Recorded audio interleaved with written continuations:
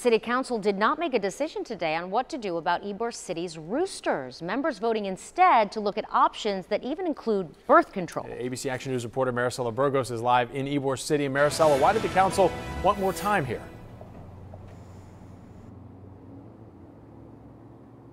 Let me just show you what they're discussing here. Just in my vicinity, I saw 2, 4, 6, 8, 10, 11 roosters right here. Code enforcement says they surveyed Centennial Park, and there are about 89 roosters that hang out here, and it would cost $15,000 to trap them. It's a price it seems the city council doesn't want to pay.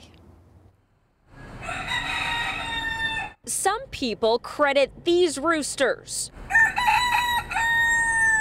for Ybor City's charm. These guys are special. They're iconic. Lynn Rattray is an Ybor Chicken Society volunteer.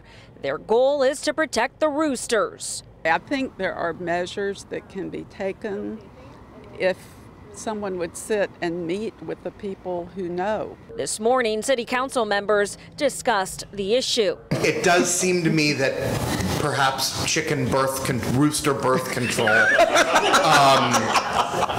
is the answer that we're looking for. In all seriousness, if there is a way to keep the flock from exponentially growing, I think that is probably the best solution here. The city council is continuing to explore options, including talking with farmers.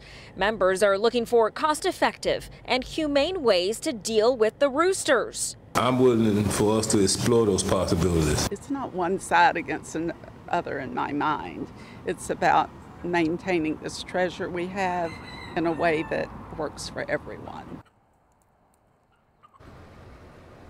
Okay, so this is going to be discussed again. Those options are going to be given to the city council on July 19th, where they, of course, will discuss them again. Reporting live, Maricela Burgos, ABC Action News. Maricela,